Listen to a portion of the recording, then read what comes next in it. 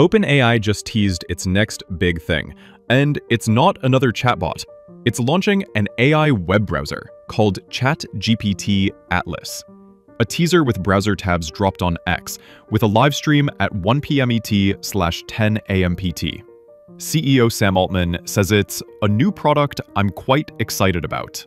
Atlas launches today on macOS, with Windows, iOS, and Android versions coming soon.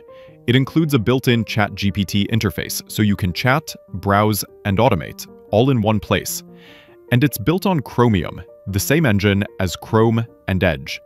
This puts OpenAI right in the middle of the AI browser wars, going up against Google's Gemini, Perplexity's Comet, and Microsoft's Edge with Copilot Mode. Microsoft, though, says it won't make its own AI browser. It's turning Edge into a true agentic browser instead. So with ChatGPT Atlas, OpenAI's taking ChatGPT from a tab to the entire web.